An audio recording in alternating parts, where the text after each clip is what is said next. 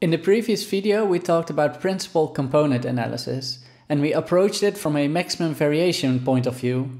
Now in this video, we will revisit PCA, but now approaching it from a minimal reconstruction error point of view. So now we're going to approach PCA via this minimal reconstruction error viewpoint. And in the end, I will show that it actually leads to the same technique, the same principal component analysis technique as we saw in the maximum variation formulation. But I think it's important to also get familiar with this reconstruction error viewpoint. Because if you look at modern latent variable models that are nowadays typically based on neural networks or deep neural networks architectures, these are highly non-linear, and they're typically trained or optimized by minimizing such type of loss functions. So the idea is as follows. So we have a true data point, and we have a generated data point which is generated from some low dimensional latent variable. So we can think of it of having this latent variable set which generates this approximate data point, and the set m will be of lower dimension of my true data point. So I'm probably not going to exactly represent my true data point, but this is going to be an approximation, and we want to minimize this loss. Now, in general, such a reconstruction from a latent variable can be nonlinear, though now we will stick to the linear case where we say that my reconstructed point is just given by working with this basis. So we're treating my latent variables as coefficients of a basis, and we expand it. And then we have this sort of bias or offset term, which we will derive to be the mean over all my data points. So this xn has its own latent representation, which is of lower dimension. So this is the reconstruction model that we're going to assume, where we call this Zn can be called the latent variable. Actually, it here represents the basis coefficients. And then this will be the basis. And it's going to be a basis of size Rd by m, right? So if I have m of such basis coefficients, I can use it to reconstruct my true data points, my d-dimensional data points, and my latent variables are then indeed m-dimensional. So that's how I'm going to model this. And this is kind of similar as what we've been doing in the previous video, right? Because before, let me write it down, before we focused on this embedding, right? On the embedding set is UM transpose xn. So we were really looking for this projection onto a particular set of vectors, onto this basis via this matrix of my data points, and that would give me, let's say, my latent embedding. And this latent variable, we wanted to have maximum variance. Now we approach it slightly differently. We're going to say we are dealing with these latent variables and this basis, and now these latent variables together with this basis should lead to an approximation or a reconstruction that closely resembles the original data point. Okay, and the idea is then that maybe originally I work with, well, the usual basis. Let's denote it with E1 and E2 in this two-dimensional setting. And if I were to have a vector, let's say 1, 2, it would be a point somewhere over here, right? It has value 1 on this axis and 2 on this axis. And similar to what we've been doing in the previous video, we will look for a new basis. Let's call it U1, U2.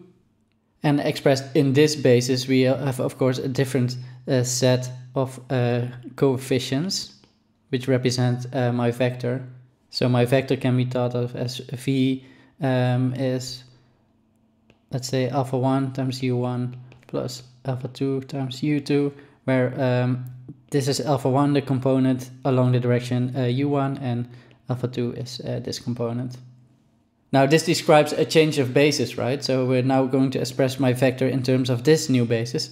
But remember that the point of principal component analysis was this dimensionality reduction. So actually we're looking for a basis, a lower dimensional basis, by which I could still approximate my vectors as close as possible.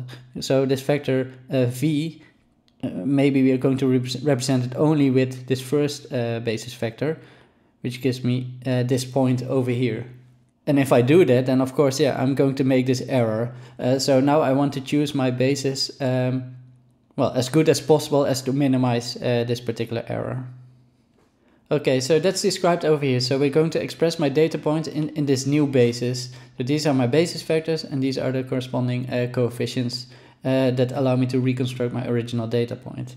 Now, this isn't assumed to be an orthonormal basis, which means that the inner product between all these different basis vectors is only 1 if I take the inner product with itself. And that also implies that the length of these vectors are of unit length. Then the coefficients, so these coefficients are simply obtained by taking this inner product, or the scalar product of my original vector with this particular basis. And this is really a property of orthonormal basis.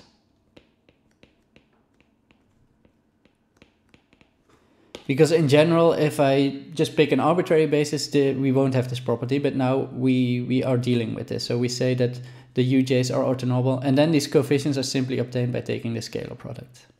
So in terms of this new basis, then my data points are simply represented via this following formula, where these are all these coefficients, well, and these are my basis vectors. And if I indeed work with D of such basis vectors, so I have a complete basis, I can always represent my data point in such a way, expressed now in this new basis. So this is just a change of basis, and I can always do that. But now our objective is to work with the lower dimensional basis. So I'm only considering, let's say, the first m of such basis vectors, and I want to choose them in such a way that I still have an accurate reconstruction. So the first m coefficients will represent my latent variables. So these are really data dependent. So each data point has its own set of latent variables that represent this data point in a lower dimension. And then we have this shared offset component. So the remaining basis functions just get some coefficient that is shared for all data points. All right, so that's our objective, to find such basis vectors and these components that make sure that in the end I can make such a data point specific reconstruction using these latent variables. And as said, we're going to do this by minimizing the error that I make, right? So this is my original data point, this is my approximated data point via this latent representation. So let's take a look at what this error looks like. So this is xn, and this is my approximated xn. Now we see that these two vectors are the same for the first m terms, right? So these are the same expressions. I'm subtracting them, and this one runs from I as 1 to m. So the first m terms will cancel. Okay, that's essentially this first step. And then, of course, so now we're only considering sums from m plus 1 to d, because that's the only thing that remains. And then we see then we can merge these two sums, so that's done in this step. And that gives me the following expression for this difference vector. So this difference is really determined via this particular expression. Okay, now our objective is to minimize this, right? So we are considering this minimal reconstruction error viewpoint. So this is really the loss that we're minimizing. So if we substitute what we found in the previous slide, then essentially this is what we have to look at, and this is what we have to minimize. So we follow the same strategy as always. So this is the error that we want to minimize, and we want to find the parameters that minimize this thing. So what we do, we take the derivative, we set the derivative of this thing with respect to the parameter that we optimize to 0, and then solve it. And if we do this for my BI coefficients, then it turns out that these BIs are simply obtained from my average data point.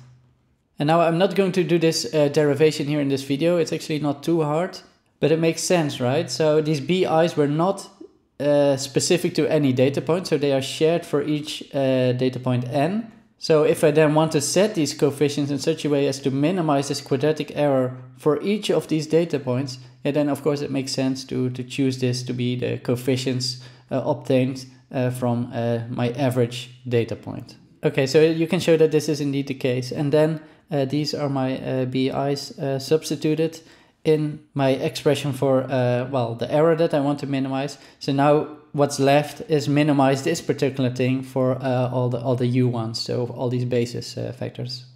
Okay, so that's what I'm going to do now. I'm going to write out this term, and we start off by expanding the square over here. So yeah, this step is really expand the square.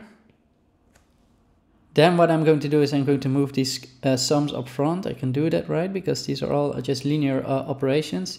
And let's focus on this transpose. That's going to be the next step.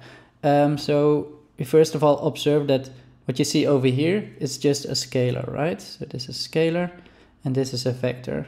So the transpose of this expression really boils down to taking the transpose of this vector, and that gives me, this one over here. Okay, and then we observe that the scalar product ui uj is going to be 0 for all I unequal to j, right? Because that was the whole property of my orthonormal basis. So my basis vectors are all orthonormal. And so that also means that the scalar product is only 1 if u is equal to j. So that basically means that I can get rid of this entire sum. Okay, and the next thing I'm doing is changing the order of these two vectors, right? Because recall, I can take A transpose B is the same as B transpose A, and that gives me, so if you change this particular order, that will give me this thing, right? So now I reformulate it into something that we recognize as the covariance matrix over here, right? If we take the sum over all these data points. So in the end, the expression that we're going to minimize is going to be this particular thing, where this S is my covariance matrix. And now it's starting to look a lot like we derived in the maximum variance case, right? So this is what we just derived. So this is the loss or the error that we want to minimize. And it turns out that it boils down to minimizing this particular term for basically the discarded basis functions. And similar as before, so we still haven't found these basis functions actually, right? That's still, we have to minimize this thing.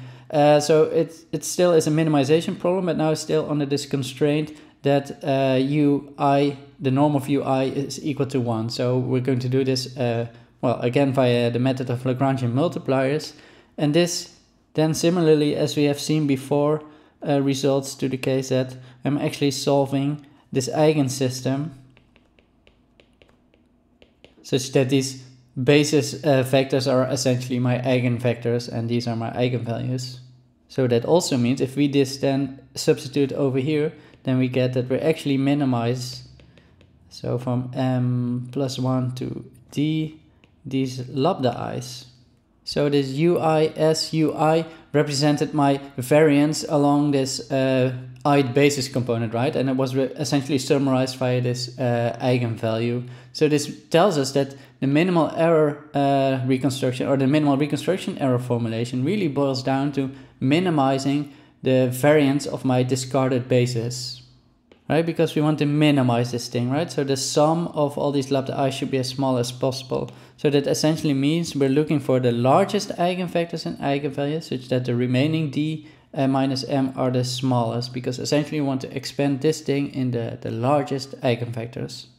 Okay, great. So we saw that this minimum reconstruction error formulation nicely corresponds with the maximum projected variance formulation. But in some cases, it's actually more intuitive to approach this from a minimal reconstruction error. And that is more so the case when you talk about compression, right? Because we want to be able, so now, okay, now let's consider compression. So we have this digit that we want to compress. So we want to summarize this particular image with only a couple of latent variables. So that's essentially what we've been discussing in this video, right? So we want to represent this digit with a couple of latent variables, which can be used to expand in this basis, and then we have the shared mean or offset parameter. So when I look at the eigenvectors, these are really the images that express most variation among the different digits. So if I compare the 5, the 1 and the 8, the difference is mostly explained via these type of regions. And we can sort them into, well, a decreasing order of importance for this variation. And then what we do in this video, we're going to represent my image in terms of these eigenvectors via this reconstruction formula. And then we see if we only use the first 10 eigenvectors, I can roughly represent my images. It's super blurry, but if you look closely, you can still figure out this may be a 5, a 1, and a 3. Oh, well, that's actually an 8. So, okay, we make errors here. So in order to come up with a proper reconstruction, we need more of such eigenvectors. So yeah, if we take 50 of such eigenvectors, now we can actually identify the digits more clearly. And we go up to 200 eigenvectors, we have a very clear representation, a very good reconstruction of my images. So this tells me that these images, they are high dimensional, right? I think they were 28 by 28, so that's, let's say, 700 pixels. And I'm now able to represent these same images with only 200 of such coefficients without any loss of detail. So that means there is a lot of redundancy in my pixel basis representation. And this also means we can highly compress our images using this latent representation. And this also holds for images in general, right? So this is actually one of the first examples I covered in this course when I talked about applications of machine learning. So also these images can be compressed because there's this common structure that can be shared. So again here, if we look at all these images and compute the eigenvalues and eigenvectors over my entire database, then it turns out that the most descriptive features are ordered as follows, right? So first of all, differences between images can be explained by maybe looking at images that slightly look to the right, this one looks a bit to the left, and then most variation among those images is obtained by looking at the smile. Some people smile, some people don't, and then there's more and more subtle differences between these images captured by these lower level eigenvectors. So in this context, and that's what we covered today, we were looking for this latent representation of, so this is me, of my face over here with some latent variable, right? So meaning I can explain my face with just these latent components, let's say these eigenfaces. Okay, so this is another example of compression, where really we have these high dimensional images. They consist of thousands of pixels, but in the end, the content in itself can really nicely describe with just 150 of such latent variables. Some encoding for smiles, some encoding for, I don't know, how the eyes look, things like that. So we have all these variables which maybe you can give them an interpretation, but in essence, my images live on this lower dimensional manifold of latent variables.